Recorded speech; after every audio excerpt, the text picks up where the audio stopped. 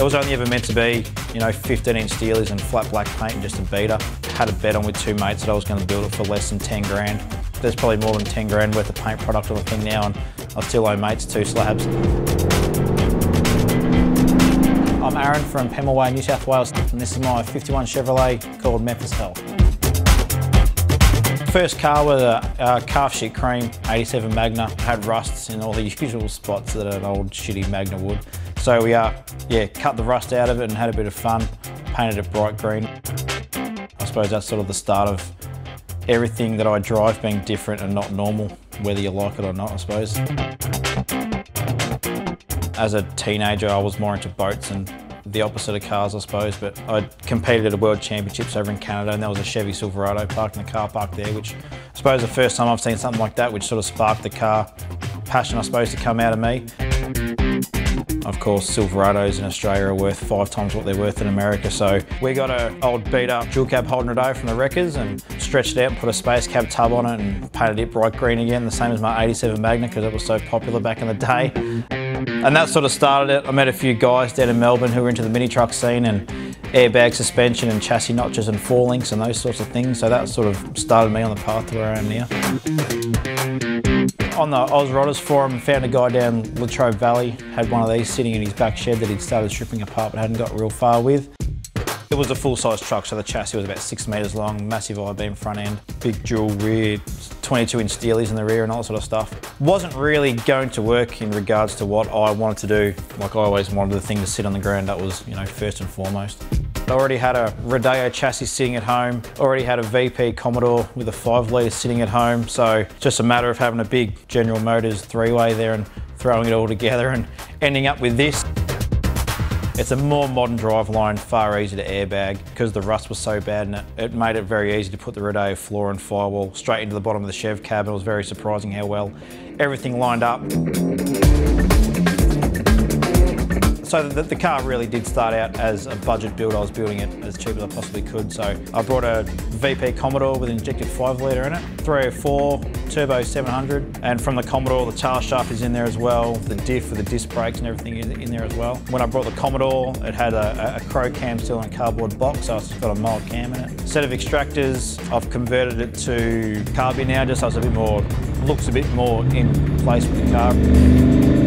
In the front, because the Rodeo is a 1-tonne truck designed to tow weight, the front brakes are already up to spec for a V8, so that's all remained stock in the front end. Just done a 5-stud conversion, so it's the same front and rear. I didn't want it to be a retro tech car that you open the bonnet and there was a bunch of bananas and fuel injection. I still want it to remain looking like a 50s car, so not meant to be a race car or a burnout pig, just a freeway cruiser that sounds angry but low and slow. It used to have billets when I first brought it, and again it was a bit more of a show car, street rod thing, which I wasn't really after with the car. I've gone back to what I always wanted, so 15s all round, artilleries with the white wall tyre and baby moons. With the interior, just wanted something simple in the brown to complement the olive. All the paintwork inside is satin as opposed to the gloss outside, and then the chocolate brown, I suppose, with the leather and carpet matches the powder coating of the wheels on the outside. With the Rodeo floor pan, made it real easy, just Rodeo bench seat in, Rodeo seat belts, steering column, pedal box. Just something simple and nice. Again, didn't want it to be over the top and too showy, but just a little bit more upper class than what a farm truck would be. To this day, I still can't figure out why. I get asked the paint colour question a lot. I was sitting on a bus one day and this BMW convertible drove past and it stuck out like dog's balls. Like, that's the colour it's got to be, and that was probably 2 years before I got to the paint stage of the car. So it's just it's a factory BMW colour. Speedy from Speedy's Refinishing up in Cardiff, he came in and did the paint and bodywork. What is quite an odd looking colour on a modern car really comes to life on an old curvy shaped car.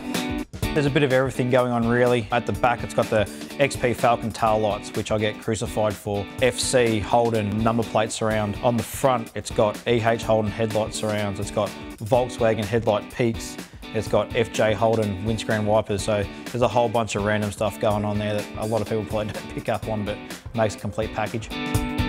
The bed is not a factory type bed. Like, I've lifted the tub sides up to be level with the body line through the cab, and I didn't like how square and shoved up the arse they were, so I've put some curve in it and raked it out a little bit. And it's very much a love-hate relationship. Like, I've seen a guy walk up to the car and put his hand in the middle of the tray and goes, I like it from here to here, and I hate it from there to there. I'm like, well, if he didn't have that to say, he would have nothing to say at all, so I'm okay with it. The push for Motorex was a decision for the chop shop. We wanted to have my car there finished and painted and shiny to show what we could do in terms of getting a car finished. And then parked next to that was Henry Parry's FB at the time, which was just in primer. We'd just tubbed it and put the motor in. So we just wanted to show how we started, how we finished. So that's why it was a big push to get, you know, both cars there that year. It was good. There was always a crowd sort of 10 deep around it. I think if it had have just been a stock standard Chev at stock height with a normal tray on the back, then people probably would have looked past it as just a resto. But when you make the thing sit on the ground and you do something different to the car, make it a bit more custom, then it draws the crowd. And that sort of flowed on from Motorex into Summonat's top 60 a couple of times and picked up a few awards along the way.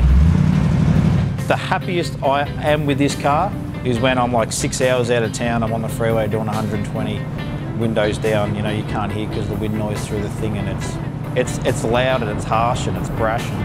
But that's, again, what the car was built for, and that's the most enjoyable thing out of it, is sitting on the freeway doing Mach 10 and wind in your hair and, yeah, breeze up your skirt. That's where it's at.